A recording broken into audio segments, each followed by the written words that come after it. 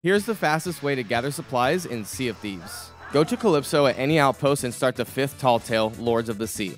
You can only gain access to this by completing the other 4 Tall Tales before this, so make sure to knock those out if you haven't done so already. Head over to Davy Jones' cloud that's in the sky and start destroying all the ghost ships. Once destroyed, they will drop one of these crates, which will give you cannonballs, wood, and fruit. These are all a huge necessity when starting up adventure mode, so if you plan to have a long session, I strongly recommend doing this. This method is endless, by the way. You can literally just keep killing as many ghost ships as you want until you feel like you got enough supplies out of it.